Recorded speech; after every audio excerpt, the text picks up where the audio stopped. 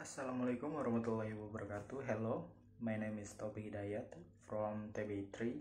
So today I will explain to you guys about silent letter. Before the video is started, hope you like it and don't forget to subscribe this channel and happy watching. Okay, what is silent letter? Silent letter is a letter that in a particular words doesn't correspond to any sound in the word pronunciation. About 60 of English words have a silent letter. They can be silent, but not all of them, so you have to be careful. There are some rules of pronouncing the silent letter in English. Okay, the first is the letter A can be a silent letter, especially in words that end in "ly", so we discard the A. Example, musically, logically, and critically. Next, it is always silent when following the letter M. Only the sound of the consonant M is pronounced, and if B also comes before the consonant T. Example, aplomb, climb, dumb, plumber, depth, and doubt.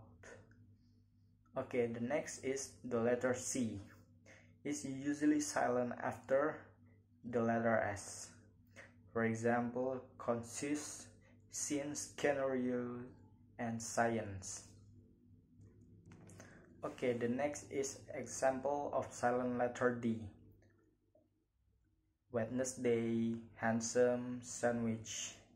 D is also usually silent in front of the G consonant. For example, H, batch, and hatch. Okay, the next is a letter E. Can often be silent at the end of word. You already know this, right? E is silent at the end of word, but it can affect the sound of the letter vowel before. Example, sit, side, hit and hide, slit and slide. Okay, the next, usually the silent letter G is followed by the letter N. For example, design, foreign, feign, generally, resign, and sign. It is often silent when followed by the letter W, such as what, when, whistle. It is also not pronounced at the beginning of the word like hour and anus. Okay, not silent except for the word business and parliament.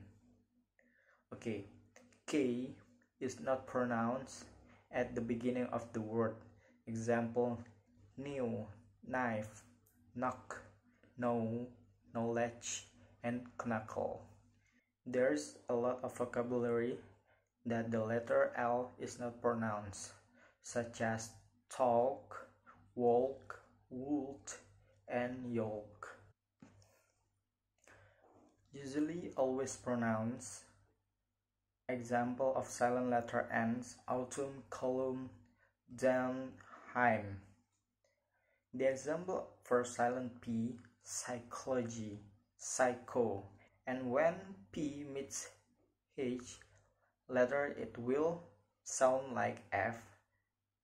For example, telephone and paragraph. Okay, the next is usually not pronounced at the end of words, such as butter, better, and water. Okay, can also be a silent letter, for example, island, isles, pronounced ale.